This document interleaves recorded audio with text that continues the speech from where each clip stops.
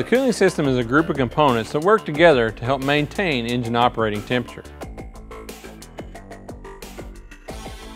The components of the cooling system are the water pump, the thermostat, the radiator and radiator cap, cooling fan, coolant recovery tank, belts and hoses.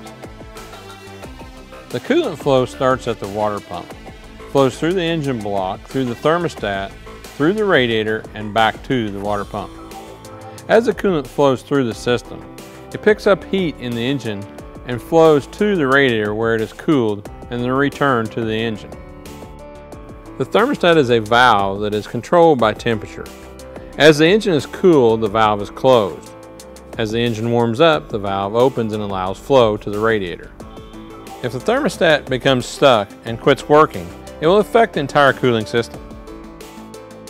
Heated coolant flows into the radiator inlet. It is passed through a series of tubes and fins that effectively dissipate the heat from the coolant. Radiator restriction can compromise its ability to transfer heat. These can be either external airflow or internal coolant restrictions. As coolant temperature increases, so does the pressure in the cooling system. This pressure is regulated by the radiator cap. Correct system pressure is required for proper water pump seal lubrication. Increasing the cooling system pressure raises the boiling point of the coolant. For each pound of increase, it raises the boiling point 3 degrees Fahrenheit. If the pressure builds up higher than the set pressure point, a spring-loaded valve in the cap will release the pressure. The radiator cap can be tested with a kit available at your local parts store. If an engine has overheated, the radiator cap and thermostat should be replaced. The fan draws air through the radiator to assist in the heat transfer. On vehicles equipped with a fan clutch, the fan clutch engages as needed to draw air through the radiator. It allows the fan to freewheel when air is not needed, thus reducing horsepower loss and improving fuel efficiency. Check the fan clutch for loose bearings or oil leaks. Fan clutch failures can lead to water pump failures and overheating issues. The coolant reservoir tank is designed to capture any overflow from the radiator, also to return coolant to the radiator as needed. To properly check the coolant level in your reservoir tank, refer to the owner's manual. The water pump's job is to move coolant through the engine to the radiator and back to the engine.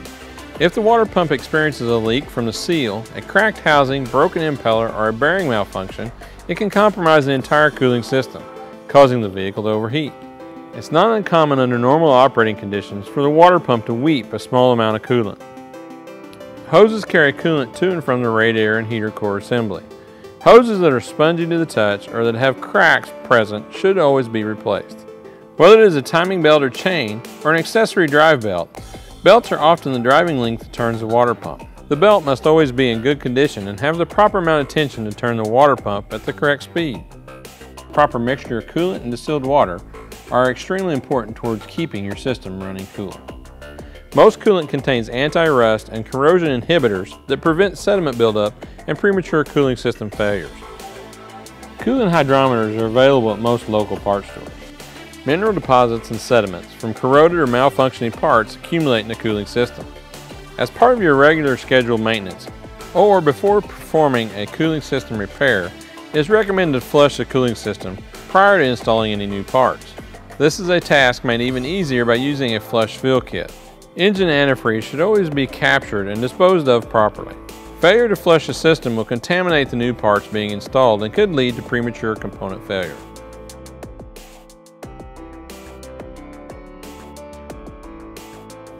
If you suspect a problem with your vehicle's cooling system, it's extremely important to fully diagnose each component before doing any repairs.